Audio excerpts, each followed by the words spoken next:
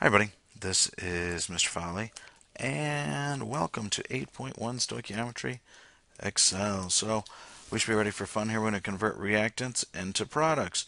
We're also going to learn that you can convert products into reactants. You can even convert reactants into other reactants and products into other products. So you should know that this is basically the mathematics of chemical equations, which is converting all kinds of stuff.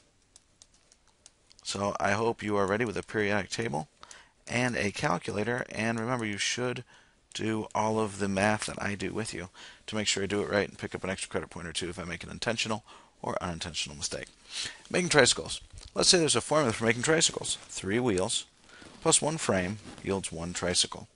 Assuming an infinite number of frames, meaning I get as many frames as I want, how many tricycles can I make with 9 wheels? Well, if you get 9 wheels, it's kind of a duh, I get a third as many, right? So I get 3 tricycles. Okay? Now, if I wanted to show you how we would show that work in chemistry, we're going to have 9 wheels times dividing bar. I don't like wheels, and I want to go into tricycles. And I want to have an equivalency here. So 1 tricycle equals 3 wheels. Notice how the wheels cancel. 9 divided by 3 is 3 tricycles. So we can do it when the math gets a little harder. So what we're going to do, we have a new step. Everything's the same as last chapter that I hope people did well on already.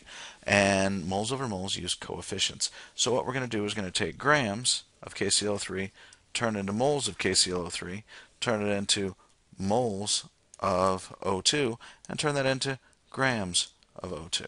Okay, so we're going to go through moles twice. How exciting. Going through moles once was a lot of fun. Twice should be even more fun. 12.3 grams of KClO3 times dividing by, notice how it's the same. I'm still hating grams of KClO3, so I eliminate it by putting it on the bottom. Moles of KClO3. Grams going to cancel. 1 goes with moles, and little g stands for go to the periodic table. My periodic table says potassium's 39.1, chlorine's 35.45, oxygen is 16 times 3, which is 48. Add them all up, 39.10 plus 35.45 plus 48 is 122.55. So I go to the periodic table to get that mass of a mole. Now I'm hating moles of KClO3. And remember, I want to go into oxygen, right? I should label what I'm looking for. Grams of oxygen. So I'm going to put I can't go right into grams because I have to go through moles of oxygen first. So I need an equivalency between moles of oxygen, sorry, that's grams, I need that, and moles of potassium chlorate. Well, looky. The coefficients give me that. So moles over moles, I use coefficients because that's my equivalency. Then I'm in moles of oxygen. I want out of moles of oxygen and go to grams of oxygen. 1 mole, oxygen's 16, but I have 2 of them. It's 32. And then I ask my calculator, 12.3 times 122.55 times 3 divided by 2 times 32. Let's see, ooh, that doesn't look right to me. I see what I did. 12.3 divided by 122.55 times 3 divided by 2 times 32. Now, why I said, whoa, that doesn't look right to me, is my answer was 72,000 grams. And I knew I divided by about 100 times 3, so I had like 0.12 times 3 times 32, and that didn't seem to make much sense to me. So then I get 4.82 grams of oxygen. Next one. So again, same equation. All right. This time I have 4.53, and when you have it written like this, it helps a lot. How many liters of O2? And that helps me figure out where I'm going. Okay? Because sometimes I forget, well, is it this one? Is it that one? Is it somewhere else? And this helps. So I know I'm going into moles, but this helps me a lot. 4.53 grams of KClO3 times dividing bar. Not liking KClO3, so I'll go into moles of KClO3.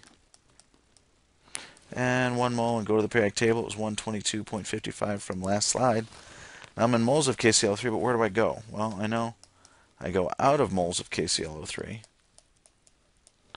And if it says I want to go into liters of oxygen, I can't go right into liters. I need to go into moles of oxygen first. Moles over moles, I need a relationship between those two, and that's a 3 oxygen to 2 potassium chlorate relationship. So now I should be canceling these guys as I go. Wee wee, wee wee. And then moles of O2, I want to get rid of that.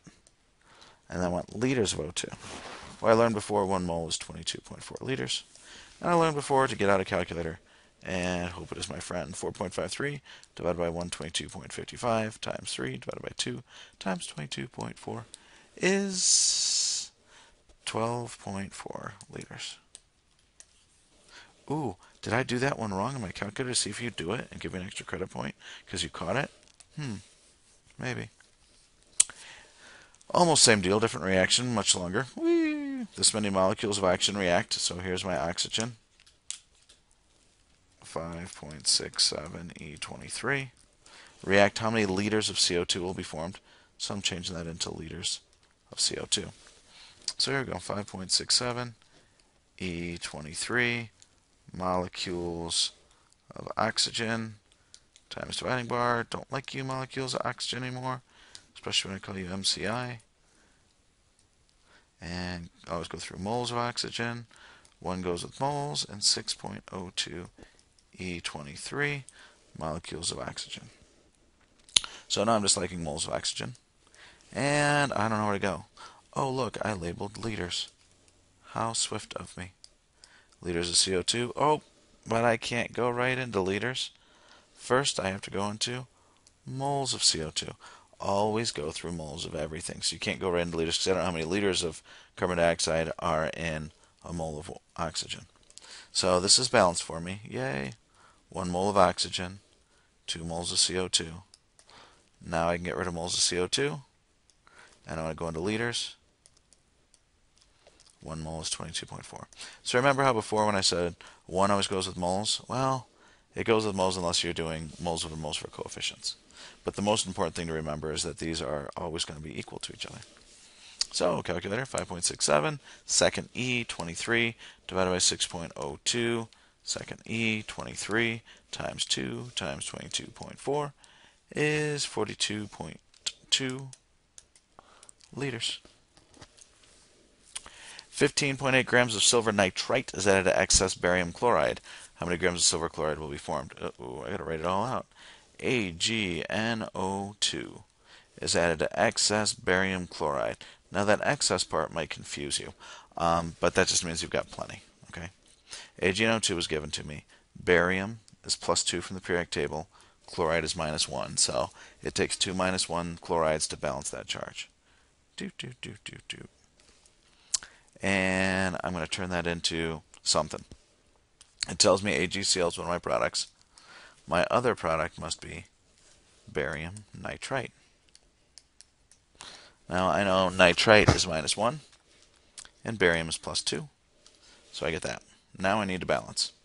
So I have 2 chlorines on the left-hand side. So put a 2 here. Gives me 2 chlorides and 2 silvers. I need 2 silvers.